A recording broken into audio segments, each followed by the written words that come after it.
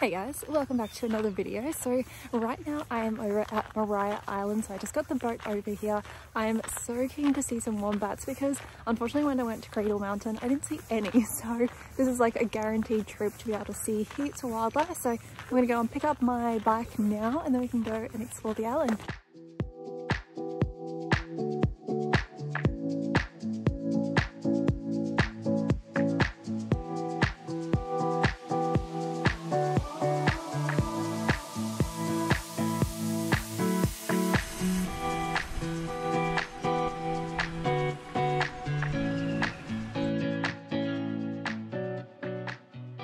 So my first stop is the Painted Cliffs, which you can only access at low tide. It is outside of 2 hours from high tide, so I think I should be okay to get through.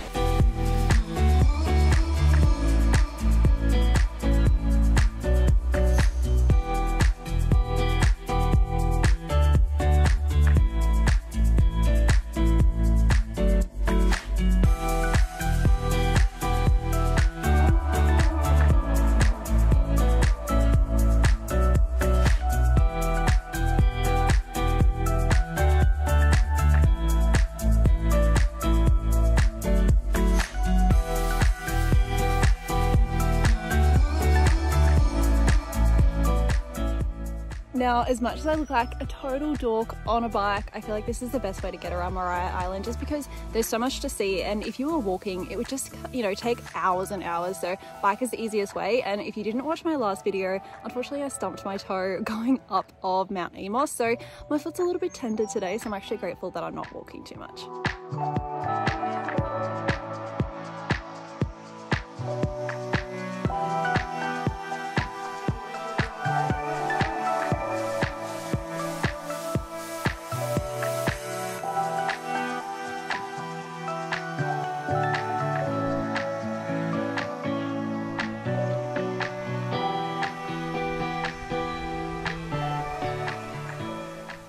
Okay, so I almost came off my bike in the process, but I was just riding past this field and I found a little wombat and he's so cute.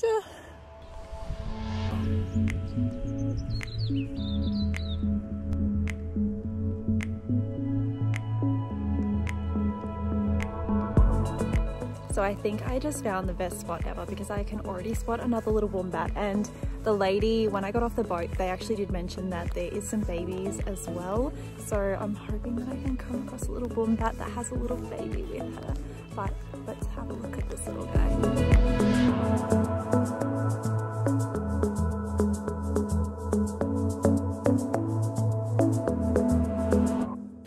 So it's quite interesting to note that with wombats, the little babies actually walk underneath their tummies, which is really cute. So I don't think there is one here, but I'm going to keep searching, but it's so nice just to enjoy it. So I'm going to get my camera and get some really cool shots.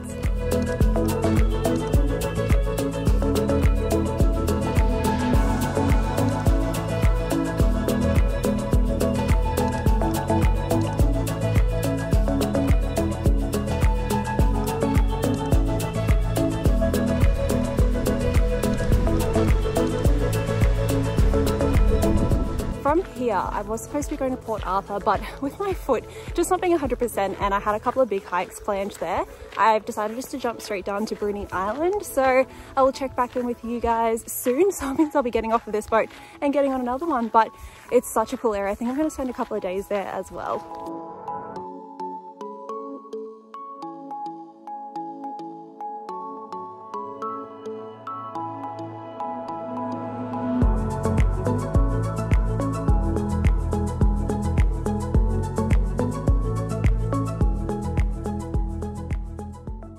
Good morning guys. So I made it over to Bruny Island whilst it was a little bit stressful getting here just because it was about a 2-hour drive, and I realized I was driving through Hobart at like peak hour traffic because not everyone's on holidays, and I honestly forget that. So either way, we got over to Bruny right in time. Mind you, when I got off the barge I realized how low in fuel I was, and I also have run out of like gas canisters for cooking. So I was like, great job Sarah, you're on an island with minimal shops and you're here for 2 days, but that's fine. Like, we can deal with all of those things, and it's so worth it because it is absolutely stunning over here. The weather is kind of a little bit temperamental and it is super windy. So once again, I need to invest in a microphone, and I promise I will, because there's nothing worse than like listening to videos with like a lot of like wind noise in it. So I'll get that fixed up as soon as possible.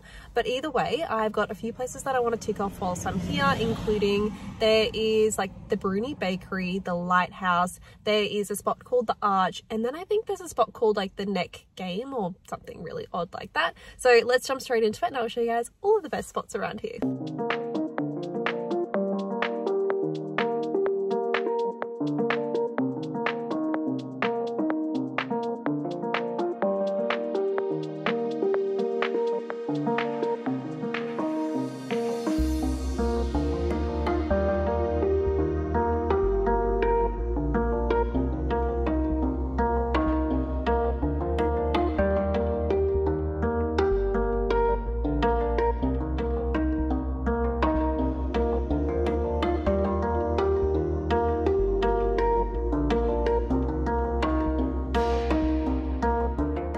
Now my first stop is the Bruny Baker, which I feel like is the most Instagrammable spot here in Bruny Island. So let's check this out. I'm pretty keen to get my hands on some bread and some cookies.